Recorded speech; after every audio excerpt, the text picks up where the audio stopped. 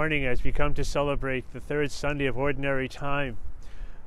In the beginning of the Gospel today, Luke tells us, the great Gospel writer Luke tells us that he has carefully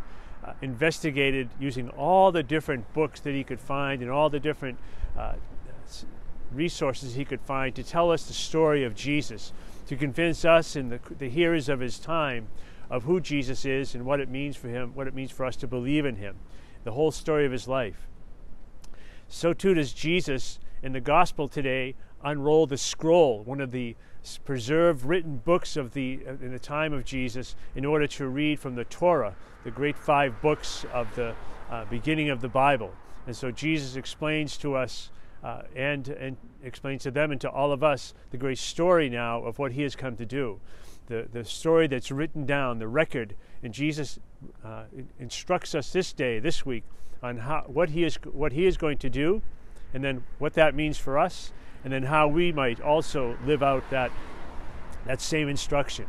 And it's an opportunity for us to remember that we are called to be people. We're people of the book. We're called to read the Bible, to reflect upon it, to allow it to form us and inform us of the great story of God and his desire to be with us, to be with his people in this very specific way in his written word that, again, informs our hearts and minds and souls and strengths. And so this day, as we go forward, we might reflect on how much we read the Bible, how much we know the Bible. And if we find ourselves saying, I actually don't know it very well at all, today is the day to begin to reflect with Jesus and to remember that what he's done, what he's come to do is to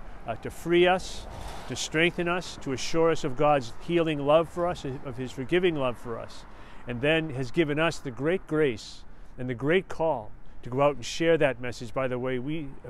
live, by the things we say and do,